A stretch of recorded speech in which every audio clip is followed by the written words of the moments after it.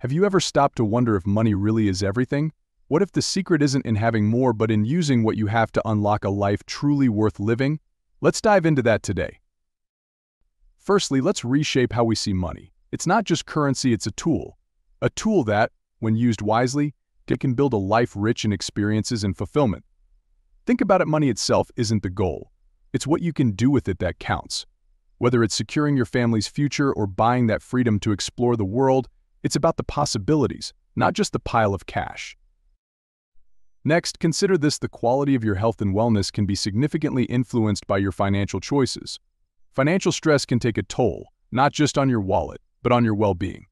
On the flip side, financial stability allows you to access better healthcare, nutritious food, and even leisure activities that keep you in top shape both mentally and physically.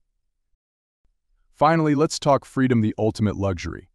Financial security isn't just about feeling safe, it's about opening doors.